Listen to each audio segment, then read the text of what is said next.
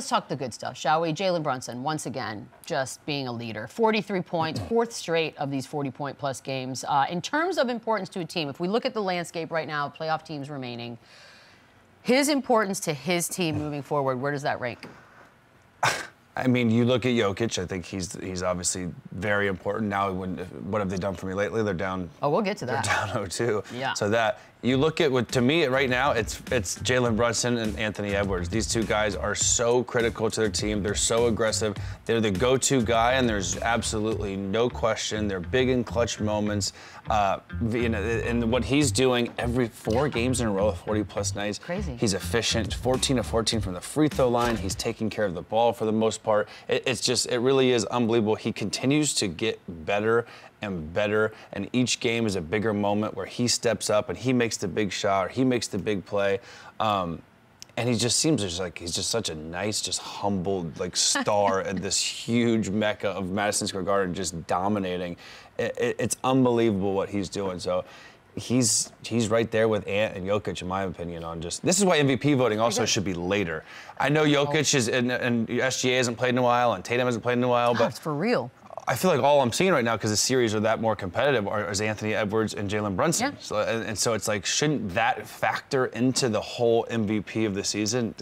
So that's a whole nother argument, but Jalen Brunson's been phenomenal. He's been a blast, a revelation, if you will, Lou. You know what? We're going to start the conversation, might as well, because when you talk Knicks, there are obviously legends. It's a city of legends.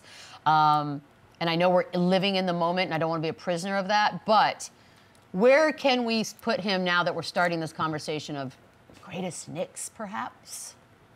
Well, we got to let him build. We got to continue to do what he's been doing. He's playing at a high level. He's excited the New York fan base. He's got people excited about New York Knicks basketball again. They're winning. They're playing well. It's exciting. It's great for the league. It's great for everybody, especially Jalen Brunson. Who saw this coming, right? Who knew that he would be the guy that would bring this team back to some type of prominence in the East, and it's an exciting time.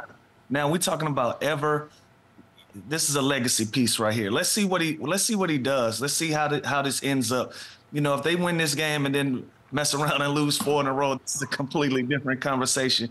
We got to allow things to be completed and be finished. He has a long career ahead of him in a New York Knicks uniform. Let's see what happens. But you know, when you look at it, you got guys like Pat Ewins and Willis Reeds and all of these type of guys. It's going to be hard. Walt Frazier. It's going to be hard to just wake up today and say Jalen Brunson is the best Knick ever outside of those legacies. But he's building. He's in the right direction to be mentioned with those guys. You know what this reminds me of, Michelle? It reminds me of Linsanity. No, don't say that. I was thinking it and I wasn't going to say it out loud. It is great, but it's not going to end. Like in Linsanity was nuts, like 2 or 3 weeks or whatever. Yeah, that was like a fad. Yeah. This is like, it's just, when does it stop? Like, it's incredible how consistent. Look at those numbers in the playoffs. 37, like 9. He's efficient.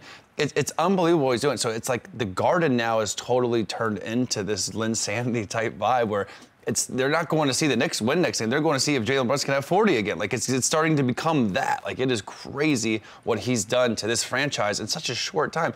Knicks were a laughingstock a couple of years in. Like, you know, they are like New York Knicks are back, and it's because of Jalen Brunson. I mean, the city, the chants afterwards outside. I know it's New York and everything's crazy and amplified, but it is like the streets are filled. And also he's doing this with just like his pops on the bench as an assistant coach. It's like beautiful. I can't think of a cooler situation. With his buddies from school. With his college teammates that he won a national championship down the street that, well, by the way, we just knocked off the Sixers where I played college and won a natty. Like, it's unbelievable what's happening. It's like a movie. Good things just keep happening to this dude. I know, and I'm scared.